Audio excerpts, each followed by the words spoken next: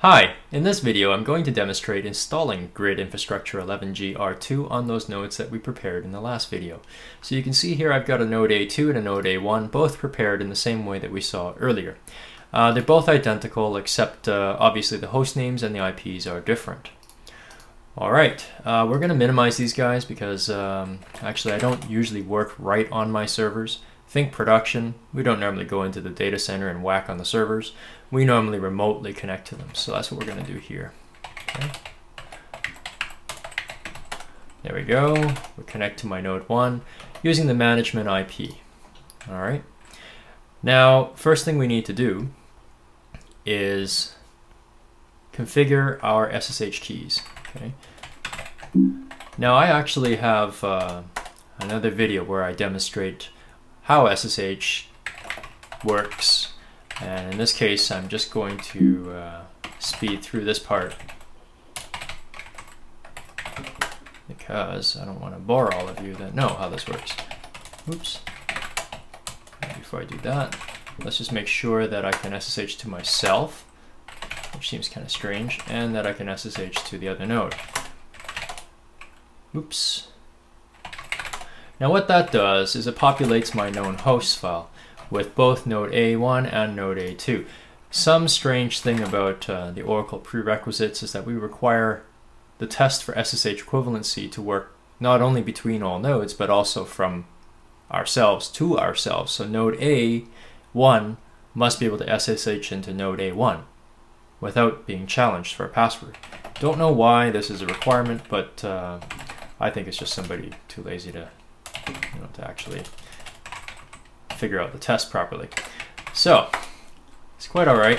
We'll comply.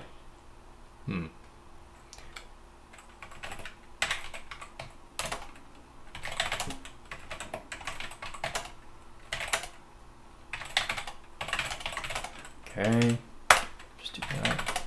There we go. All right, so this is what we wanted to accomplish. I'm on node A1, I can SSH into node A2 without being challenged, and that's exactly what I just did. Alright, so now what we want to do is mount the CD-ROM, which I have yet to connect. So we connect it right there. The CD-ROM with our software on it. So we do that.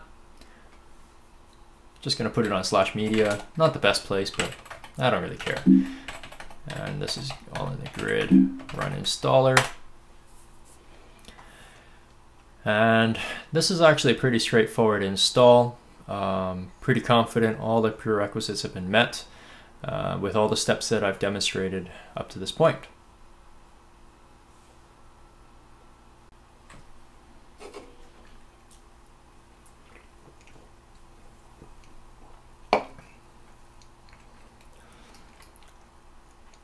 Okay, so what we're going to do is install and configure grid infrastructure for a cluster. Advanced installation, choose your language, and give our cluster a name. Notice as I type a cluster name here, it autofills in my scan name here. This is actually a host name that you would expose to your clients as being the host and the port 1521 in this case to find the listener that will find our RAC services. Okay. So you'll notice that it's actually cluster1-scan, that's the suggested name, dot a bunch of stuff. This bunch of stuff is actually the subdomain that has been given to us by our network administrator for our purposes. Okay, so here site.a.example.com is what's been given to us, and a public IP has been allocated for our GNS virtual IP. This GNS virtual IP is really going to listen on port 53 UDP and simulate a DNS server. This is actually pretty brilliant. Oracle is going to be providing DNS services, and we've called it GNS, Global Naming Service. The idea is this DNS service is dynamic. So those three IPs that we're going to be grabbing through DHCP on the public network will be assigned to VIPs. The same kind of VIPs we've seen before, virtual IPs that we hold on to and kind of bounce back and forth between the nodes. Problem is, as we start to see more than 3 nodes, let's say we get up to like 10 nodes, we would end up consuming 10 virtual IPs, and that's a little expensive. 3 is probably enough, and as long as we provide a round-robin A record resolution for those 3 IPs, we'll be set. I'll show a little bit more of this after we've configured grid infrastructure.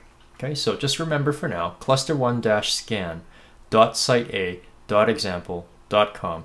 This is the host name that we will give to our clients. Okay, and this is the subdomain that has been delegated to us. Your network administrator or sysadmin, whoever's responsible, is charted with the responsibility to actually point an NS record. Okay, so an NS record for the subdomain must point to the host name, to a host name that resolves to this IP. Okay. All right. So now we're actually verifying that there is an NS record, and we're going to provide the names of our other nodes. In our case, there's only one other node, node A2.site.a.example.com. And notice that we do not need to specify a virtual IP for our listeners on these nodes, because we're actually going to pull it off of DHCP. Okay, so we have configured DHCP earlier. Just click Next. Okay, so here are our interfaces. We have ETH0, this is going to be our public. ETH1 is our private, and ETH2 is our management network, which we're not going to use for cluster. Okay, we're going to put OCR on ASM, and we're going to deliberately create a disk group called cluster, normally redundant. Okay, so that means two-way mirrors on our dev SD B, C, and D. Okay, now we need to select a minimum of 3 in order to be two-way mirrored. And the reason for this is we need to establish a voting quorum. Okay, so our voting disk will also be sitting on these on this ASM. All right, give ourselves a password for sys. Actually, we'll make this actually compliant. There we are. Okay, so sys and ASM SNMP, which is an account that's used by Enterprise Manager and the agent of Enterprise Manager to connect and grab metrics. We're not going to use IPMI in this case, and notice that we have actually configured dedicated operating system groups for ASM DBA, funny name for the ASM administrator, which is actually down here, the ASM instance administrator versus the ASM operator. Okay, so just keep that in mind too. There's 3 distinct roles. This is our base. This is our grid infrastructure install directory. You can see here U01 app 1120 is not in the base. Okay, that's somewhat important because of the ownerships of these directories. We say next to that, we now have to find the location for the inventory. After we verify we have enough space. Okay, so specify a directory for the Oracle inventory. Here it is. You'll notice that this is not in the base. Okay, so that's also quite important. And we're going to do the prerequisite test.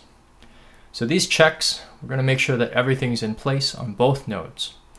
It's nice that we're actually checking both nodes. In 10G and in 11G release 1, we really only checked node 1. So I used to use this trick where I deliberately cranked down the memory on the second node, on the second VMs, and I was able to squeeze installations into a lot less space than we should have been doing. Anyhow, there we go. All the prerequisites passed. We click Finish, and we wait.